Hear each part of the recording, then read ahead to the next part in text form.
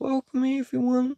There is a silent mode button on iPhone 15 Pro Max, and while this is cool and all, you can program this button to do whatever you want.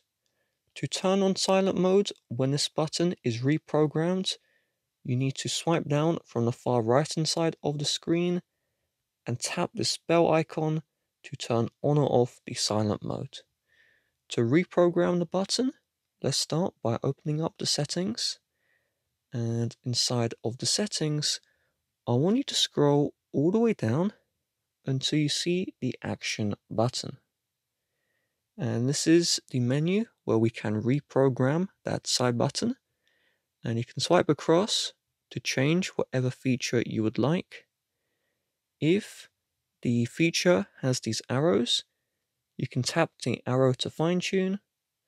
So in this case, this will open the camera app, and this is going to show the exact mode. So we'll open the camera app and put me into the front camera selfie mode. Let's say in focus, we can select what focus mode will be selected when we use the button. And if we go here and use the shortcuts app, you can select a shortcut to choose. If you have accessibility features, like you're using guided access a lot, you can use an accessibility feature. There is also no action, so you disable the button from working entirely. I'm going to select the camera. I'm going to use the rear-facing sensor, so regular photo mode. And you don't click this button.